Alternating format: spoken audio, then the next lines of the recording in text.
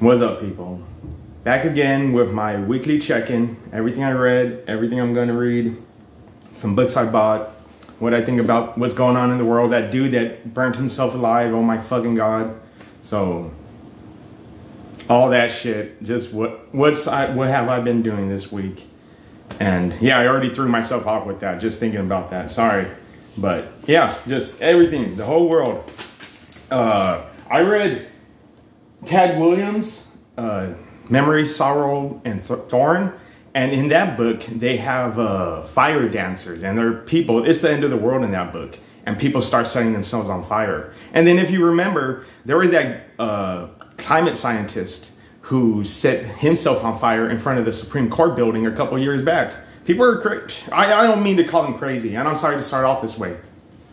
Well, no, you know, you should, I've been watching a lot of videos. I always watch a lot of videos, but they always save that news for the last. I don't want to get you down, but no, you should start with that. Yeah, okay. Yeah, I think his name was Aaron.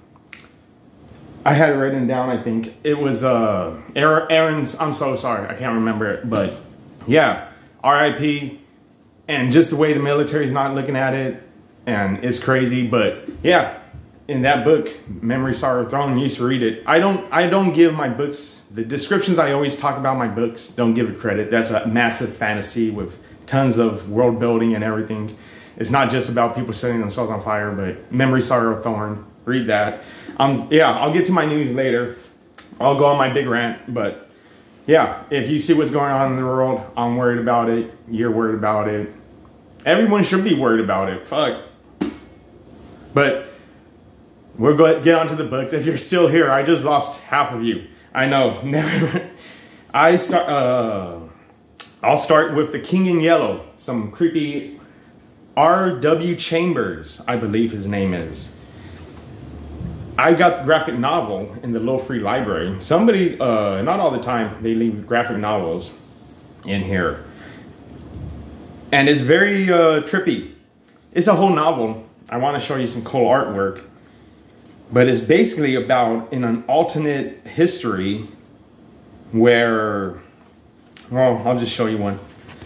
An alternate history, probably like 1920. And people find this book and it makes them go mad. Everywhere this book goes, the book is called The King in Yellow. And everywhere this book goes, people go mad. And it's some old 1920s alternate history, because it starts off and it starts labeling all these advanced stuff that we've done in the 1920s that we haven't done yet. And just, oh man, anyways, I just bought this book. I already got a pen mark on it because I'm carrying around my pens. But I'll also do this book. Okay, in December for Christmas, one of my my book buddies at my book clubs, they gave me a gift card and I have to use it. And so I bought some books and I got some anthologies, some Nordic Visions, the best of Nordic speculative fiction, SF. I'm gonna start calling it SF. I'm gonna, later, I'll tell you why. And then Shadow of Carcosia. And that goes back to The King in Yellow, where I guess the whole set, Tales of Cosmic Horror by Lovecraft, Chambers, Poe, other masters, Mitchen. I don't know who that is, but the way H.P. Lovecraft wrote his stories from, I'm not sure other people did this, but it's like open world. You can make up your own stories about Cthulhu or the Yellow King, or there's a whole pantheon of gods and monsters, and you could just add your own stuff to it. And I guess the Carcosia is something like an island, or I'm not sure, or maybe a state of being, or however it is. And then the Nordic fiction, Nordic Visions, that just looks good. Some short fiction from Nordic. I was thinking, do they all have to be white? And I'm not gonna look them all up, but you'd think Nordic, and you already, because the only reason I thought about that is because it's made by the same people who made New Sons. And I was thinking that's all people of color, and then they put Nordic. And I'm thinking, well, is that their all white version? But that's just my conspiracy brain. Anyways, get back talking about short stories. The reason why I want to read more short stories. I haven't hardly read any short stories this year, and we went with Iain M. Banks, Another Culture series, a collection of 8 short stories, which are all very, very good. Iain M. Banks, which is trippy about this, I think it is best read. You know, don't space them out too much apart. Read them together, because some of the stories you're thinking like, this has nothing to do with the culture and why is it even here, but I think it's part of a theme leading up to something, and it's the 4th book in the series, so I can't give you too much of a spoilers, but it is sci-fi, like it is our universe, and whenever you go into a sci-fi universe, you have to know, where is Earth in all this? And that's where we find out our position in the culture. Well, the culture spanned thousands and thousands of years. It's millenniums, you know. Yeah. So where were we? And we found that out. It was very good, but it also, I was thinking, I haven't read any short stories, and I haven't been reading any other sci-fi other than Iain M. Banks, and that'll go into a little bit of my TBR, I guess, because in Iain M. Banks, he talks about Salman Rushdie's The Satanic Verses.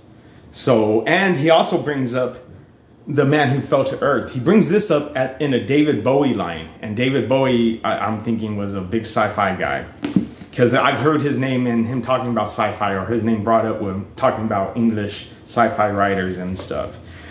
But it also has to do with that religion. He starts talking about real world stuff. Because, yeah, not to give too much away, but in some of his short stories, well, I already talked about, like, what is this short story? And one of the short stories, he's talking about, a guy's on an airplane, and he's talking about, he brings up Salman Rushdie, if I'm saying that right, which I'm not, I know. But more books that I just want to read. The Culture series, it was getting kind of a lot of questions asked. Iain M. Banks is very good, very well written, very mind blowing. Makes you think about your place in the world and how our societies run, which is what good sci-fi should do. I guess I'll do my rest of my no, I'll save that for later. All right, and then I read If on a Winter's Night a Traveler's. This is a fucking crazy book too. I'm sorry for cursing so much, but I don't know how, it's such a lazy cover, I think. I want a better cover for this, because it's such a book lovers, it's for book lovers, because it's somebody talking to you, and that's the best. Those are my favorite books, when somebody's talking to you, like, hey, you picked this book up, I'm proud of you. Like, and you're reading it like, yeah, somebody's talking to me. I picked up somebody's secret message, and this got recommended to me. I've heard about it, but it got on my radar again because somebody left a comment, and there's some stuff about how we share stories and everything, and it just made me think about other people who read books. And look, I put a little message in here. Another theme of this book is, like, how can you really tell who's writing a book? And it made me think about, I also have, okay, well, I'll get to that. It also made me think about Robert Jordan and Brandon Sanderson. And if you don't know about that, Robert Jordan died writing his 15-book series, The Wheel of Time. He died during book 12, I think, something like that. But so they had to finish it, and they brought Brandon Sanderson in to finish it. And I swear, if nobody told me, I wouldn't be able to. Maybe that makes me not a good Robert Jordan fan. Or maybe that makes me an excellent Brandon Sanderson fan. But I couldn't tell the difference. And then you think about some of the fan fiction, and because, yeah, that's a big theme in this. Who's writing the book and how is it being told? And just a book for book lovers. I suggest you don't start with this one. You have to have a couple books under your belt. And I'm also figuring it out with people's comments and going to my book clubs. I'll talk about my book clubs. I'll take a little break right now. I went to my book club about the Alice network, about the network of female spies. And there were some people there that this was their first ever book club. And it's nice to be, and people's comments are telling me that, oh no, we're learning a lot from you. I've never heard about this book and the way you tell about it. And I'm hoping I want to do a better job is what I'm getting at. And thank you for everybody who's liking and subscribing and leaving comments, and people who are on Goodreads who are seeking me out. I'll go to another TBR, because on Goodreads, I was just going through Goodreads and somebody put this on their I want to read list, and I saw it and I looked it up and I'm like, oh, it's only like $3-4 on eBay. I'll pick it up. But it looks like one of those, it's called, oh, well, Death in Her Hands. But it looks, I like these kinds of stories where it looks like just a regular person and they're kind of going insane in life.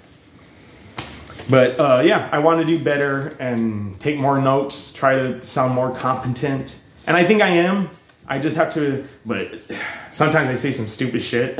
And I think back on it, I'm like, that didn't make any sense that I said that. And I know you guys are giving me a, thank you for everybody who's giving me a break. Because I know you could leave comment after comment of all my errors and all of my mispronunciations and all that stuff. So please, thank you for not doing that. And yeah, just thank you for liking, subscribing, commenting. I appreciate it. We'll go back to what I read. Okay, I also read The Neverending Story, my new high standard of what fantasy should be. Look at that cover, it's so fucking beautiful. How do I center it? Yeah, Neverending Story, Falcor. What is it? Atreyu. Oh man, if you know, you know. If you want to do any fantasy, if you want to start fantasy, this is going to be the book I recommend to you to start fantasy. If you're a newcomer and you want to start fantasy and know what, maybe it's too high of a standard, because this was amazing. Just the meta books that just like, yeah, break the fourth wall. And yeah, this is real life. And then let's go to the fantasy, and the fantasy aspect is just, and it's also about growing up, you know, a little boy growing up. And it's amazing. If you've never seen the movie or heard about it, Neverending Story was a old 80s movie. The first time, this book was made in 1976, I think. And the movie came out in 1980 something. But the movie doesn't do it good. The movie doesn't do it justice, especially the ending. And then the movie is only like the first 45% of this, the first 30-something% of this, which is amazing because you get the rest. Yeah, if you ever saw the movie and you want the rest of the story, or you just want to start fantasy, read Michael End's The Neverending Story. Oh my God, it was amazing.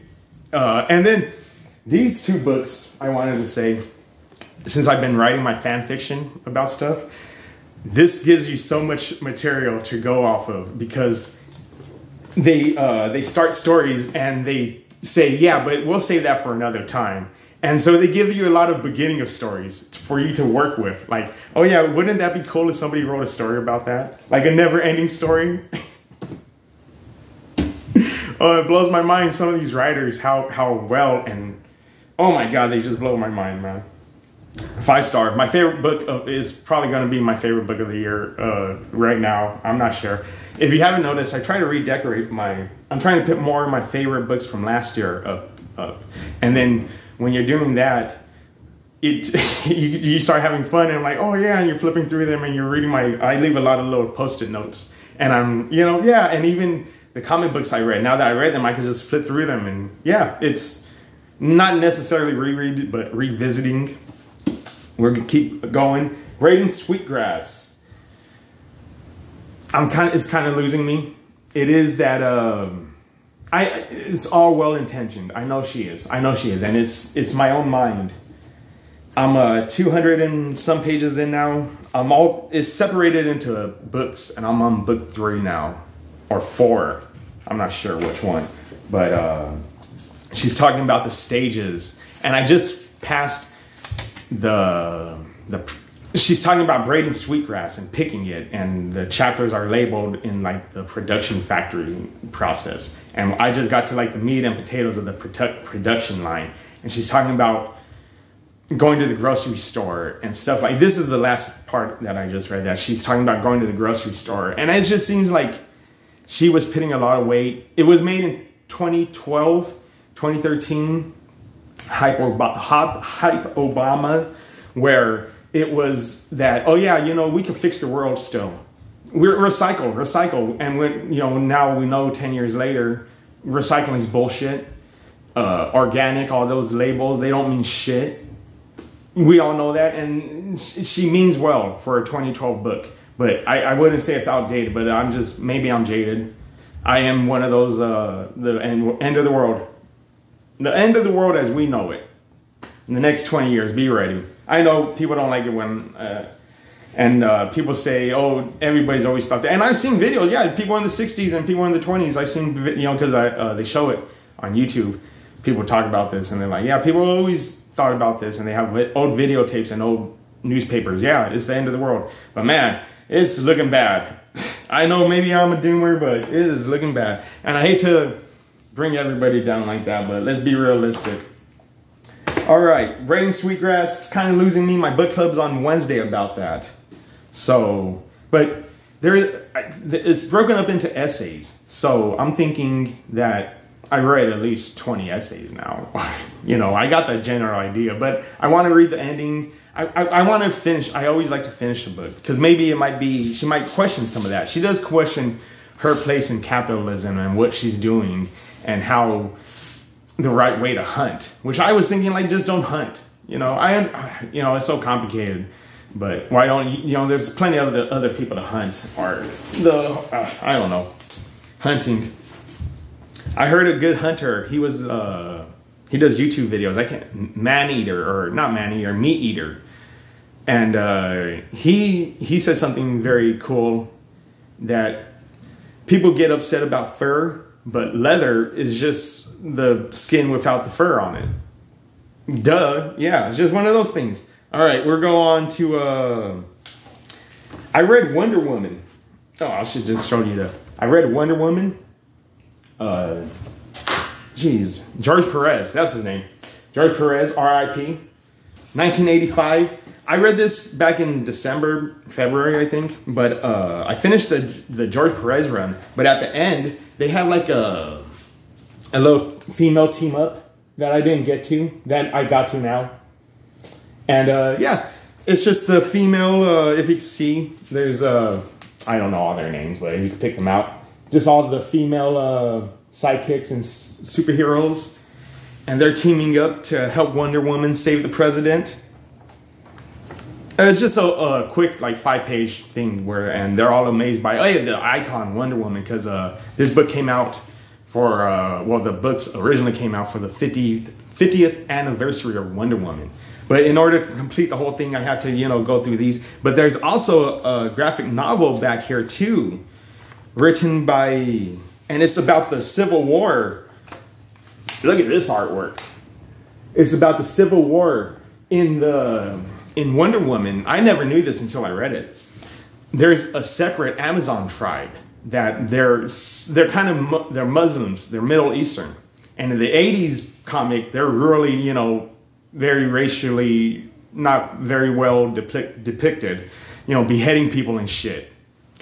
And in this version, I guess they're leaning more towards the Persian side, you know, which is, that's what I kind of want them to do. Maybe I'm seeing it in there, but they're not making it so Middle Eastern. But then it also made me think, because, you know, I can't remember what year it was that this came out, but it also just made me think that, like, I was thinking of Middle Easterns as Persians, but I was also thinking of the Greeks as white. And no, the Greeks aren't fucking white. That's just Hollywood messing with your fucking head again. The Greeks aren't white, you know, and that's just how you think, oh yeah, well, the Greeks must be white. Princess Diana, she represents Greece, and she's white. But no, you know, and then even, you know, not to go too far off, I haven't even looked for anything Gal Gadot related. So I know everything with her Israeli shit and everything. I don't know. I don't go out looking for that kind of stuff. If I see something about it, I comment about it. But yeah, Wonder Woman, George Perez, wonderful. Get back to it. But it was also talking about the Civil War that the Amazons were having with the Beni something. I can't remember. I can't remember the tribe's name. But it's a 10-year time jump, so I didn't feel too bad about not reading it right away, and I'm glad I didn't, because it had a lot of like, yeah, this is new information. 10 years have passed in the comic book world. I don't know any of these characters. Wonder Woman's mom is now Wonder Woman, and it's all about they're trying to regroup all on the same island. Like, okay, we've been two separate tribes, now let's all try to live on the same island. But the Amazons do a false flag attack, and I don't think they had the language for that back then, but they do a false flag attack, so the Muslims could attack them. And it's just, yeah, trippy, early 2000s, post 9/11, you know, Muslims are bad kind of thing. They do better, but all right. And then, you know, another one of my TBRs. Well, no, I went to another book club, and it was a Hunchback of Notre Dame, and I cheated because it's a movie book club kind of thing, you know, watch the movie, read the book. And I watched the old 1920s version of the Hunchback of Notre Dame, which was fucking trippy. Just no special effects, you know. Well, no, they have camera tricks to make it look like he's hanging from the church and everything, and he's, you know, yeah, they made it look really realistic that he's hanging there. I hope he wasn't. Well, he probably was hanging there. And just the stunt doubles and the live crowds, and yeah, it was a silent film. So and then, well, I went over there to the book club, and they told me the real story. And, you know, they don't mind. If you're ever worried about going to a book club, everybody goes over there all nervous, afraid to sound stupid. I go over there and sound stupid. Everybody's trying to, you know, everyone's just trying to read a book and try not to, you know, even during this YouTube. Yeah, I'm trying to make you understand. Yeah, I get all of it, most of it, but yeah, some things go over my head too. Like, oh, okay, I didn't see it from that point, or I didn't get that connection. Okay, you know, as much of a detailed reader as I like to brag that I'm about, you know, yeah, a lot of things go over my head. Look up reviews, find out. Yeah, just expand. People love talking about their books.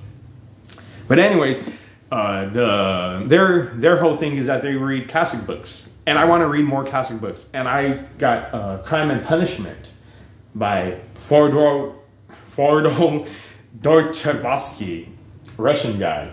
But I already know the gist of this story. But of course, I thought I knew the story of the Hunchback of Notre Dame too. But no, I had the PG, even the 1920s version, the old Silas. I thought it was going to be, okay, more true. And it was. But the ending was totally different from the film to the movie. And I ordered, you know, you can order books on eBay for like $3, people. There's no reason why you can't. I don't mind giving an old books home. Oh, hey. Okay. But yeah, the Hunchback of Notre Dame, that was very good. My movie experience. I also started the complete story of J.D. Ballard. If you remember, if you're still here 23 minutes in, I talked about buying books off of charities online. And this made it all worth it because they sent a little thank you note. Not even a little thank you note. All they did was say, thank you. I won't show you because they wrote my name. I won't show you, but and it has all my personal information. But they just like, hey, yeah, thank you for helping the library. Help the Oakland Library. Support the Oakland Library. Yeah. The Friends of the Oakland Library on eBay. And yeah, so, but J.D. Ballard, holy shit, I went through a rabbit hole with this guy. I heard about him, but I didn't know there was a whole subgenre just called Ballardism. Ballardism. Like, this is all his short stories.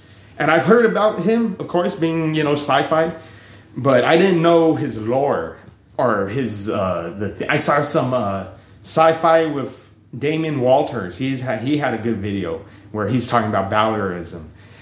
And, but okay, I listened to, I think it's, Jesus Christ, what podcast is it? It's Thrillbilly's Worker Party.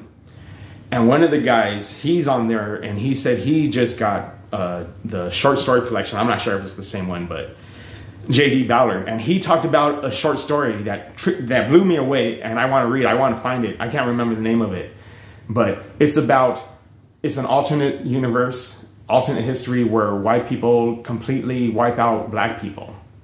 but it's they got enough technology that they can make robots, cyborgs, and they make cyborg butlers to make it cyborg slaves and they make them look like black people, but they make them look like the racial Django, you know, like blackface with the big old red lips and shit. And it's just like, yeah, man, I want like some trippy shit like that. And I know this is somewhere in here. I'm gonna find it. But the stories I did go through,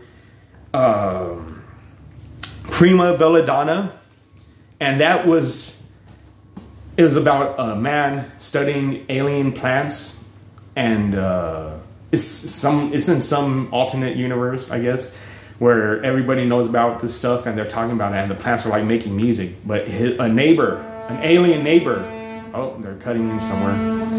An alien neighbor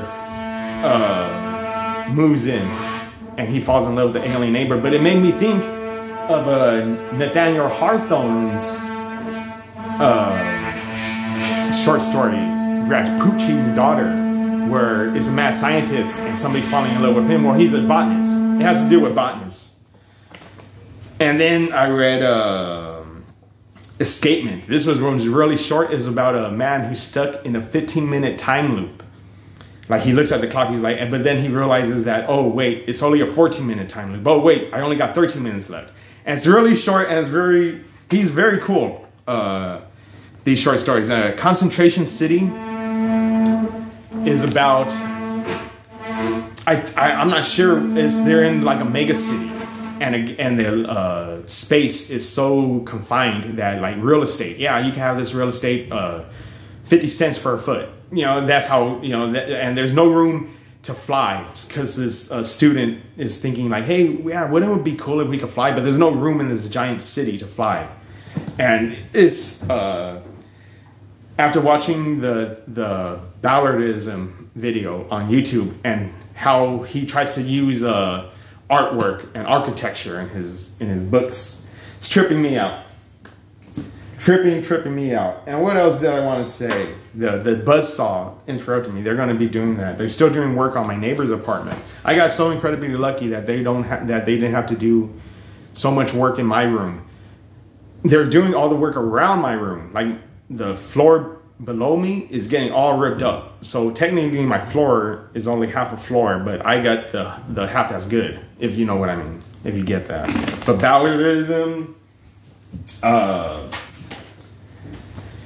and then what I'm gonna read, I was reading The Flash, but I saw this and I had to get it. It looks so cool. If you know, well, The Question Omnibus. And if you've ever seen Watchmen, Rorschach is based off of The Question. And I've seen The Question on he's like a detective, but he's all about conspiracy theories. At least the Justice League episode I saw, he was like, conspiracies and like, this is an old 80s one, so it looks all violent too, or gangsters. I don't think he has superpowers. I don't really know anything about him. And that's what I like. And they just came out with part 2. So part 1 was super cheap. Right now, if you don't know, the comic books, since all the comic book movies are bombing, all the comic books are going super cheap. If you ever want to get into comic books, now is probably the time to buy some really cheap used comics. Support your, yeah, you can find something. But yeah, comic books, they're selling for really cheap for the time. I know they're expensive, but they're also an investment, somebody told me. That if worse comes to worse, I never even think about selling my books. So, but yeah, okay. Where's my news? Okay, going back. Okay, guys, thank you for sticking along. 28 minutes. I'll try to shit. Not even enough time. I talked about the dude burning himself. Muslims in the Muslim community in Michigan, they're doing the big old thing right now that they don't want Donald Trump, they don't want Biden. It's just like, I don't know, that's the big news right now. Even that he called for peace on Monday. On Monday, he called for, right now, he said, he was fucking eating ice cream with Seth Meyers. He's looking like a fucking old man eating ice cream. Fucking disgusting, he looked like. And he's talking, oh yeah, peace by Monday. And then you talk to they say, okay, hey Israel, hey Palestine, what do you guys think? Yeah, that's not happening. You know, they're nice about it. We're hopeful. Yeah, Just what a fucking idiot. And then Trump and Biden are both going to the border. Let's see who could treat the Mexicans the worst. All right, going back, I don't want to bring up my race and everything to it, but you got to see how, like, I don't know, and I'm paranoid, and I don't like to talk like this, but like, half the country wouldn't mind if I got deported. The other 25% would just do it to go along with them, and the other 25% just doesn't give a shit. Just like the guy who burned himself. Yeah, and then people don't know this. Yeah, Mexican Americans, people who are American citizens get deported all the fucking time. They don't give a shit. And you think, oh yeah, you just walk around with your green card and shit. Not all the fucking time, but it happens enough times where, hey, do you feel safe? At least me. And then even these racists, you know, I go out on my walks. They don't know what race I am. Who gives a shit? You know, they're racist as fuck. They'll throw a beer can at me and, you know, go drive on. You don't think it happens, it happens. And all that shit that doesn't get reported. You know, and I'm not the only one. You just don't feel safe in America anymore. And I know they always say, oh yeah, the crime rates are low. I don't know. From what I hear from my neighbors and the bookstore, well, it's all anecdotal. I understand that too, but it doesn't look good. Yeah, ceasefire, the guy who shot... when Joe Biden did his little TV stunt, 50 protesters, they found out that, oh yeah, he's going to be at Seth Meyers. They went and protested him, and 50 of them got arrested. And it just made me think back of when Trump had his protesters arrested, so he could have his little camera stand in front of the camera, in front of the church, and hold his Bible upside down. It's just, and talking about... I can't tell the difference between authors. Can you really tell the difference between Joe Biden and Donald Trump? If you just read the words, could you really tell the difference? I don't think you could. They're both fucking out of their mind. What else did Bikini Faso? There was some churches attacked in Bikini Faso's. A lot of people died. Churches attacked. They last time I saw, this was yesterday, last time I saw it, when they were talking about it. Even on the world news, there's so much stuff happening. They just go by it. Self-immolation. Let's see. Well, and then, okay, I don't think this gets enough talk in the news, since we're talking about Palestine and everything, world news, that people don't understand that, like, why are these people who hate Jews supporting Israel for Palestine? It goes back to this crazy prophecy that the Christians have, that the Jewish people will take over all their land, and then Christ will come back and then take all over that land, and then the Christians will come back. If, like, that's like a bare bones of it, if I'm getting it, and that has to do with, like, the revelations and everything. And that goes back to Joe Biden and Donald Trump. They're both Christians, or, you know, Catholics, whatever, the same fucking difference. They go to the same church, probably. Well, they've been to the same church, yeah. Yeah, there's a church right in front of the